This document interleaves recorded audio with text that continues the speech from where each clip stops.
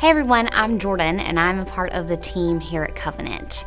This past weekend, Pastor Branson talked about the verse in Proverbs, and it was Proverbs 1:7. So I'm going to read it for you this morning, and then I wanted to spend just a minute to talk about it. It says, "The fear of the Lord is the beginning of knowledge, but fools despise wisdom and instruction."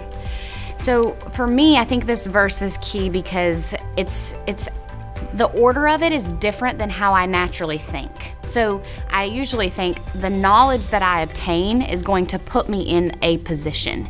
But what this verse is showing us through the word beginning is that the fear of the Lord is the beginning. So first comes the fear of the Lord, and then comes knowledge, not the other way around. I think the other key word is fear. And this isn't like a scary type of fear, but it could be also known as like the highest regard for who God is, the highest respect and honor for Him. And so when we read that verse, it's saying that when I put God at the highest place in my life first, then becomes knowledge, that I will not be a fool. I will receive wisdom and instruction if God is first and the highest in my life, if it is beginning with Him.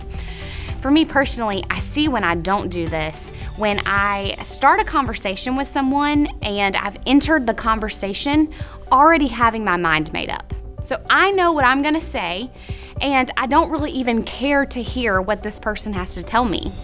So not only am I not really listening, but while they're speaking, I'm actually coming up with that response in my head.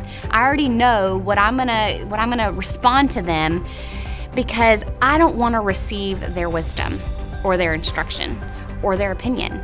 And I think that another place I see it in my life is simply when I put things above God, when I put things above spending time with Him, that my fear of Him, my seeing Him in the highest place gets out of whack or off balance.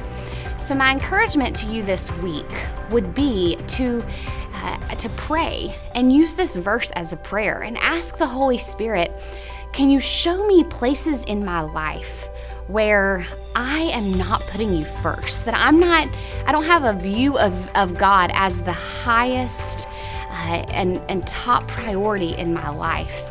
And ask the Holy Spirit to show you those situations in your life. And maybe that looks like asking Him to show you when you get into those conversations where you've already walked in with your mind made up and you're not willing to listen to other people. Ask God to show you times when you're in relationship with people and you're not wanting to listen to any instruction that they have. So that is my encouragement and my prayer for myself this week, but also for you. I would love for you to keep watching these devotionals. We're gonna have more that come out next week, and I'd also love for you to join us online this weekend at one of our services.